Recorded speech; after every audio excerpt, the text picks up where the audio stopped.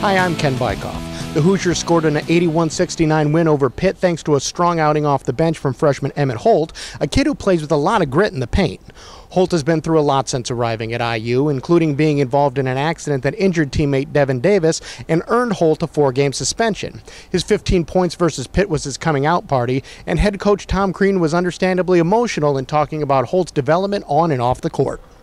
I think certainly when you go back to the beginning of what happened with the accident, that we didn't let him out of our sight the first 48 hours, literally, other than probably when he took a shower and used the restroom. But other than that, I mean, there was an adult with him all the time. I mean, a staff member, because it was just too tough. It was tough for everybody. And I mean, I think he's responded well to that.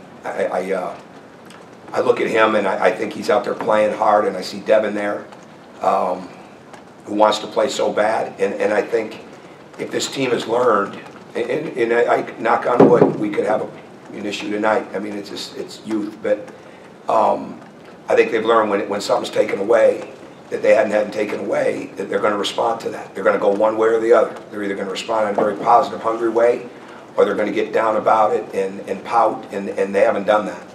And